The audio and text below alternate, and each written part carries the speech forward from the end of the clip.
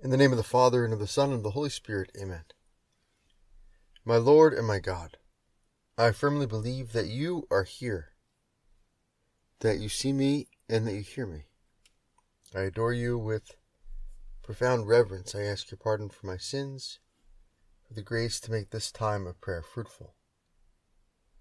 My Immaculate Mother, Saint Joseph, my Father and Lord, my guardian angel, intercede for me. Lord Jesus, we thank you for the gift of this day. We thank you once again for your presence in our life. And we thank you in a special way for this time of prayer, knowing, Lord, that you stand at the door of our soul, at the door of our heart, and you knock. And as you say in the book of Revelation, if we open to you, they're knocking. You'll come in and sup with us. You come in and have a time of fraternal discourse with us, a family time, a meal. And in a meal we look at each other and we enjoy each other's presence and we speak to each other. Lord, thank you for your personal presence in my life. Help me never to forget that you're with me and that you're all powerful and that you love me and that you truly know all things. Nothing happens to me, Lord, nothing happens in the world without your knowing it. And yet at the same time, you love me and you're all-powerful. So whatever happens to me, whatever situation I get into, I can be sure that somehow it's part of God's plan for me. Somehow there's a way of living through it with trust, with generosity, living through it, especially with the sense that I'm not alone, that you, Lord Jesus, are with me. The disciples had experiences of this in the gospel. In the reading from this Sunday's Mass, we see one of these. On that day when evening had come, he said to them, "Let us go across to the other side." And leaving the crowd, they took him with them, just as he was, in the boat. And other boats were with him. This line is a great example for us, for our presence of God. Lord, we want to take you with us, just like these apostles, take you with them into the boat to wherever they're going. So too, Lord, we want to take you with us into our life, and you want to be with us there in our life. Behold, our Lord says, just before he ascends into heaven, "Behold, I am with you always, even unto the end of the age." And a great storm of wind arose, and the waves beat into the boat, so that the boat was already filling. But he was in the stern, asleep on the cushion. And they woke him and said to him, "Teacher, do you not care if we perish?" And he awoke and rebuked the wind and said to the sea, "Peace, be still." And the wind ceased, and there was a great calm. And he said to them, "Why are you afraid? Have you no faith?" What a wonderful scene, Lord, for us to contemplate in our prayer. And it's a scene that shows us, in the first place, our Lord's humanity. Jesus is tired, and Jesus therefore falls asleep. Lord, we too know what it's like to be tired, to be sleepy, to need rest. Lord, thank you for the gift of sleep, for the blessing of rest. And help us, Lord, to rest well, to rest in your presence, to rest with the sense that you're taking care of us, and so we can shut off our concerns and worries and get a good night's sleep, or have a nice Sunday where we truly recreate. We have a time for recreation with family, with friends, with things that we like to do. Of course, also with time reserved for prayer on the Lord's Day. Great Pope of the mid-20th century, who convoked the Second Vatican Council, used to brag as Pope of how well he could sleep at night. And people would say, well, how can you do it? Right? You've got the weight of the world on your shoulders. You're the head of the Catholic Church, all these problems, all these initiatives, all these concerns, all these crises. How do you sleep well at night?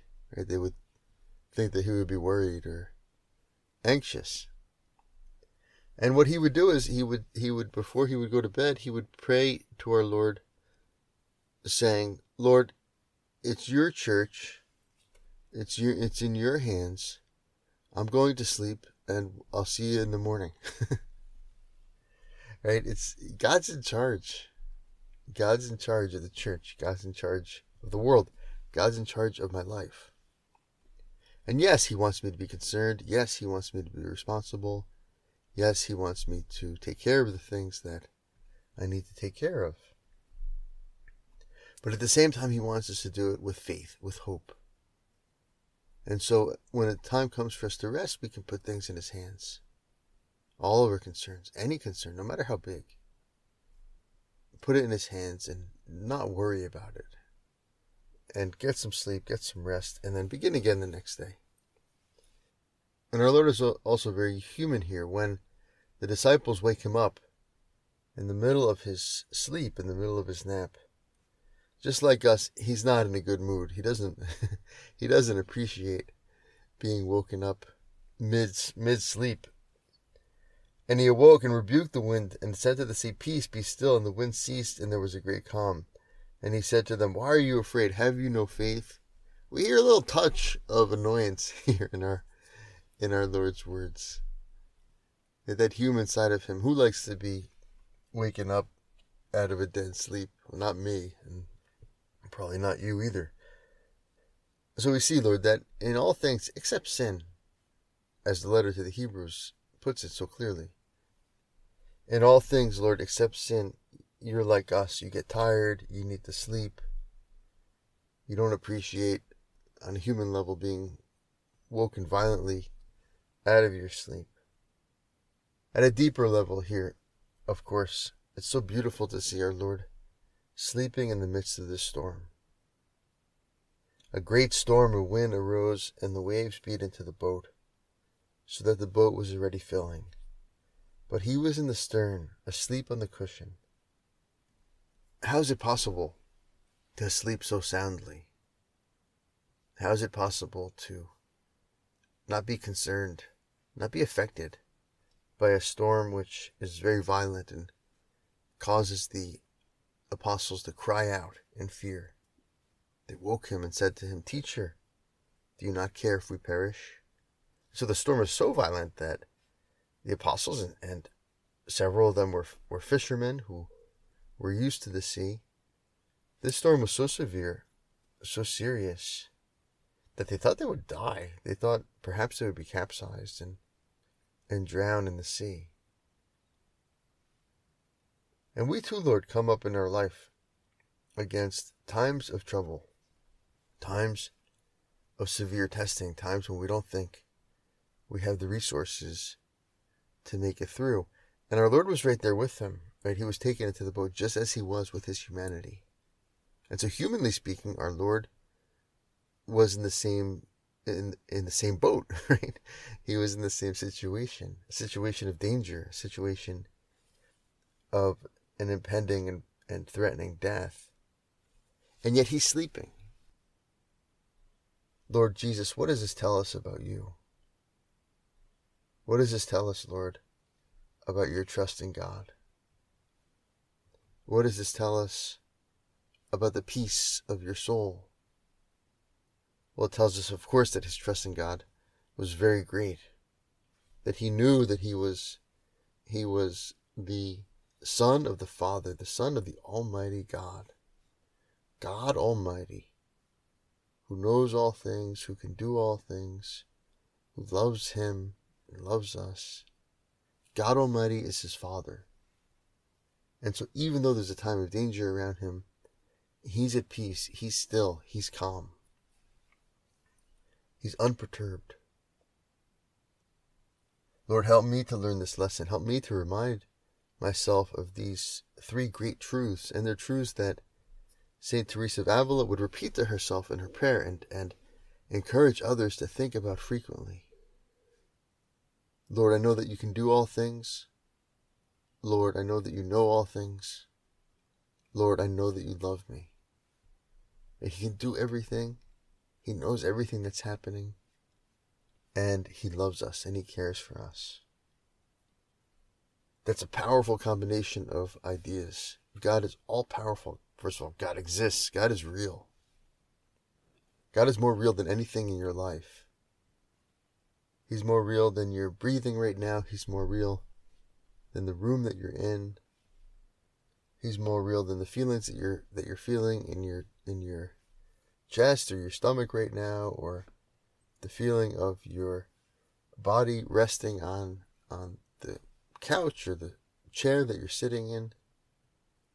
He's more real than the clothes that you have on right now. He's the source of all reality. All those things are only real. They only exist because God lets them, because he shares his being with them, because he holds them in existence. Lord Jesus, I believe in God the Father, in your Father and my Father. And I believe in your divinity. I believe in God, the Father Almighty. You really exist. You're really all-powerful. And he knows everything, right? He knows everything. So if anything happens, it's not that, well, God is asleep at the wheel, that God has taken his eye off the ball. No, rather he's allowing it to happen for some reason that we don't know, or for some good that may be apparent or not apparent. And if he doesn't intervene, it's because he's got good reasons for waiting, for not intervening. Just like Jesus lets them wake him up, right? And part of his providence here was to let the apostles go through a difficult time and have them wake him up so that he could perform this great miracle. Controlling the weather. Who can control the weather? Peace. Be still, he says to the storm and to the lake.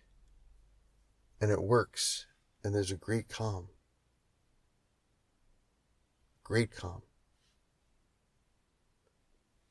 Lord Jesus, the storms and the squalls and the waves that are kicked up in my soul because of the circumstances in life, help me to be peaceful in the midst of them, like you.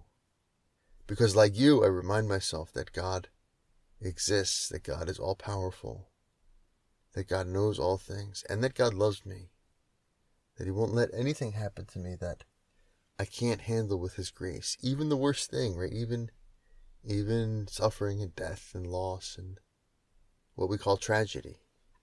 And there are, obviously there are tragedies, but if we have faith and we take the long view and we're faithful to our Lord, they'll work out for our good, very much for our good. Pope Benedict XVI has a very helpful reflection in which he comments on the book of Revelation. The book of Revelation's vision of heaven expresses what we see by faith at Easter. The Lamb who was slain lives. Since he lives, our weeping comes to an end and is transformed into laughter. When we look at the Lamb, we see heaven opened. God sees us, and God acts, albeit differently from the way we think and would like him to act. Only since Easter can we really utter the first article of faith. Only on the basis of Easter is the profession rich and full of consolation. I believe in God, the Father Almighty. For it is only from the Lamb that we know that God is really Father, really Almighty. It's a fascinating consideration, very helpful for our prayer. It is only from the Lamb, right? The Lamb who was slain, who went through the worst thing, who went through this tragedy, and yet lives, right? And yet lives again, because his Father's care for him encompassed and transformed that death. It didn't let that tragedy have the last word, because God is all powerful, and God is the Father of Jesus. Only from the Lamb, slain yet living again, do we understand that God is really Father, and really almighty. Jesus, of course, is convinced of the Father's love for him. In the gospel, he says simply, the Father loves the Son. What a wonderful thing, Lord, for you to say. Because you have to keep it simple for us who aren't too intelligent. The KISS principle. Keep it simple. He says to us, the Father loves the Son. In another place he says, as the Father has loved me, so have I loved you. And when we come across the cross, when we come across difficulties, tragedies, periods in our life of greater suffering, well then we tend to doubt that. And we say, really? Is God really my Father? Lord Jesus, do you really love me as the Father has loved you? Are you sure? And when we look at Jesus' life and we see Jesus on the cross, and we hear his cry from the cross, my God, why have you abandoned me? We're tempted to ask about our Lord, well, really, is this really the Son of God? What kind of Father lets his Son go through this? And then it's only in the resurrection, right, when we see that death, that suffering, turned into this great glory, this great victory, this joy, this happiness, this reward, which results from the passion lived with trust, lived with obedience, lived with generosity, right, lived thinking about others. When we see that passage from the defeat to the victory, from the ignominy to the glory, from the sadness and the suffering to the joy and the merit of the victory, that's when our faith is vindicated and fulfilled. This is what shows us that God is almighty, God is all powerful, and that God is Father, the Father of Jesus Christ. The Pope goes on, no one who has grasped that can ever be utterly despondent and despairing again. Grasped what? That God is my Father, that God is almighty. Hey, this will let me sleep in the boat, like Jesus sleeps in the boat, with all those screaming people around him and the wind and the waves. No one who has grasped that will ever succumb to the temptation to side with those who killed the Lamb. No one who has understood this will know ultimate fear, even if he gets into the situation of the Lamb. For there he is in the safest place possible. Wow, what a thought. What a thought, what an insight. No one who has understood this, that God is their Father and that God is all-powerful, will know ultimate fear. Right? We'll know fear. Things will make us afraid. But fear won't have the last word. Why? Because we'll know how to respond to it. We'll remind ourselves that God is in charge. We'll remind ourselves that God is all-powerful. We'll ask ourselves how God wants us to live through this trying or difficult or fearful circumstance that causes us anxiety. And we'll keep praying and we'll keep moving and we'll offer that fear and suffering. And so the fear won't be ultimate. Right? The fear won't have the last word. It will be part of our own experience of God letting us suffer and then glorifying us because we imitate Christ, because we are other Christ, because Christ is living his passion again in us and through us. It's our share, as St. Paul would put it, it's our share in the sufferings of Christ, which leads to our glorification. And we need to die a death like his to rise again to a life like his. No one who has understood this will know ultimate fear, even if he gets into the situation of the Lamb, for there he is in the safest place. What an incredible thought that the cross, when it's the cross that God really wants us to have, and not, as St. Josemaria would put it, the crosses that we invent with our stupidity or with just our lack of effort to live a spiritual life to correspond to God's grace. And those crosses too are part of God's plan, right? They're crosses of growth, and we recognize them, and almost immediately they go away because I realize, oh, I'm just suffering because I'm thinking about this the wrong way, or I'm just suffering because I'm not embracing the challenge of being alive and being human, being called to holiness enough, I brace it a little bit more. I think about this in the right way, and that suffering goes away. And so those crosses too, which are the crosses, so to speak, of our own invention, are also part of God's plan for us. But we have to figure out, okay, these aren't real crosses, and so we put up with it gladly and willingly, and they go away very quickly. But there are other crosses that are crosses that, our Lord puts on us, really to have us grow, really to have us have this experience and enter into this reality of knowing that He's the Father, and knowing that He's the Father in the same way that Jesus lived, by accepting the cross, by going through suffering, by being asleep in the middle of the storm, because we're living through all that with trust and trying to embrace it out of trust and out of love. For there He is in the safest place possible. How could the cross be the safest possible place? It sounds kind of ridiculous that the cross is the safest place. Well, spiritually it is, because spiritually it's where God wants us to be. The safest place for us is in God's will. The saints call God's will a divine harbor, right? A safe harbor. That if you want to be at peace, if you want interior calm amidst the storms of your life, you have to make a good effort to figure out what God wants you to do. Are you doing God's will? Are you seconding His will? Are you accepting His will as it's manifested in your vocation, as it's manifested in the commandments, as it's manifested in Jesus' teaching? Are we basically fundamentally in line with God's will?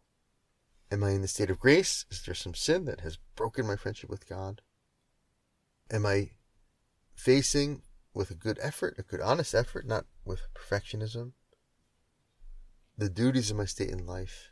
Well, if I'm doing all those things, and I'm kind of accepting the difficulties that come with this faith in providence, this faith that God is my Father, well, then I can be at peace, right? Because even though I'm on the cross, even though there is a cross, in my soul, in my mind, deep down, I know that I'm okay. I know that I'm doing everything I can within the limits of my imperfections. I'm doing everything I can to do God's will, which means I'm in His hand, right? Jesus talks this way. He says that, no one can take us out of His hand. No one can take us out of the Father's hand. That God the Father has put us into Jesus' hand. And Jesus says, no one can snatch them out of my hand. No one can take them out of your hand. What a wonderful way to think about our life. We are in the hand of God. We're in the hands of God. And no one can snatch us out of there. The only way we can get out of His hand is by jumping out of it. Right now, I'm recording this from a summer camp in western Massachusetts, and I'm sure the boys will catch frogs or toads at some point. And if you got a frog or a toad in your hand, right, it's pretty easy to keep other people from taking it from you. You just cover it up, run away. Let's say I catch a frog and another camper wants to take my frog. Well, I'll just cover it up and leave.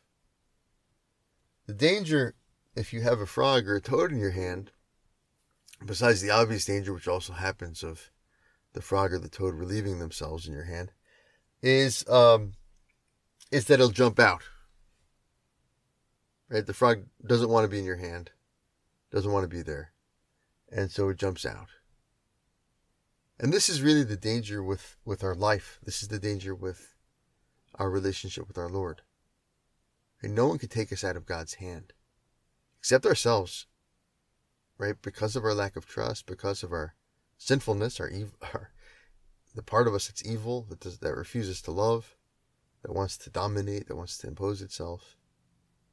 And no one can take us out of God's hand, except of our lack of trust and our sinfulness. Even if it's the cross, if we're in God's hand, As Pope Benedict puts it here, it's the safest possible place.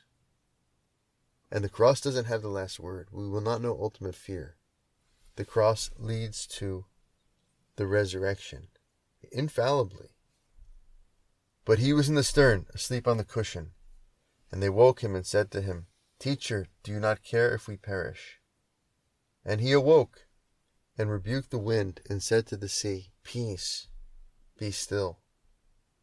And the wind ceased, and there was a great calm. Teacher, do you not care if we perish? Lord, do you really love us? Lord, are you really going to take care of us? Lord, are you really going to take care of me? And to that question, Jesus responds, not just by reassuring them, but by using his divine power over the elements. He awoke and rebuked the wind and said to the sea, Peace, be still. And the wind ceased, and there was a great calm. And he said to them, Why are you afraid? Have you no faith? And they were filled with awe, and said to one another, Who then is this that even wind and sea obey him? Lord Jesus, we have faith. Here we are, talking to you. Here we are, praying about your life. Here we are reflecting on your love for us. We do have faith, Lord. But like that father of the boy that you cured, that you cast that demon out of, we have to say, Lord, I believe, but help my unbelief. Lord, I believe, but I can believe more strongly. I can believe more firmly. Lord, I can exercise my faith more, especially in the face of the things in my life that cause me anxiety. What are the storms, Lord, that in my life that you're sleeping through calmly, but I'm all worried about, all freaked out about? Well, that's precisely where I need to live my divine filiation. It's precisely where I need to remind myself that I'm a son of God. Precisely where I need to go back to those three truths of Saint Teresa of Avila. God can do all things, God knows all things, and God loves me. Lord, I know you can do all things. Lord, I know you know all things. And Lord, I know that you love me. And then, if we do that, we'll experience this calm. We'll experience this peace. Even if the storm doesn't stop. Even if Jesus doesn't take away the cause of our consternation. We'll experience what St. Paul says, the peace of Christ which surpasses all understanding. It's a beautiful line. The peace of Christ that surpasses all understanding. And what does that mean? Well, I think one of the things it means is, we'll be peaceful in situations where we never knew peace before. Right? This thing used to bother me so much. This person used to cause me so much trouble. This situation I could never handle. And now it's not like the person has changed or the situation is that much different objectively. But we're more accepting and we're more peaceful. Not because we're indifferent. Not because we just checked out. No, rather because we checked in. We checked into the love of God. We checked into our divine filiation. We made an act of faith that all of this is for our good. That it will lead to a great glory, a great merit in heaven. That it will be fruitful even here on earth. Because we are Christians. And so as Christians, we go through the cross to the resurrection. And going through the cross to the resurrection proves to us that God is our Father. Just as it proves that God is the Father of Jesus. If we just saw the cross, we would say, God's not this guy's Father. And if we just saw the suffering, we would say, how can this be the Son of God? But when we see the resurrection, we realize, oh yeah, well this makes a lot more sense. And all that suffering had a point, all that suffering had a purpose, all that suffering is made up for by eternal glory, eternal joy. But we have to be patient, right? We can't rush it. We actually have to go through our cross to get to our resurrection, and go through our cross, Lord, as you did, with trust in God, trust in God's plan and generosity, right? Thinking of others. We go to Our Lady. Our Lady had this experience, right? Her heart is pierced with a sword. And then when she is assumed into heaven, she becomes Queen of Heaven, Queen of all the saints, Queen of the angels. Cause of our joy. There's no joy like the joy of the Blessed Virgin Mary. Our Lady, our Mother, help us to be more like your Son, who, even though the wind and the storm was raging about him, was asleep. His trust in God was so great. He knew he was in the safest place always, which was in the hand of God the Father. Help us to put ourselves there, to pray from there, to live from there, to love the people in our life from there. Keep us always safely in the hand of our Father God. I thank you, my God, for the good resolutions, affections, and inspirations which you have communicated to me. In this meditation, I ask your help to put them into effect. My Immaculate Mother, Saint Joseph, my Father and Lord, my guardian angel, intercede for me.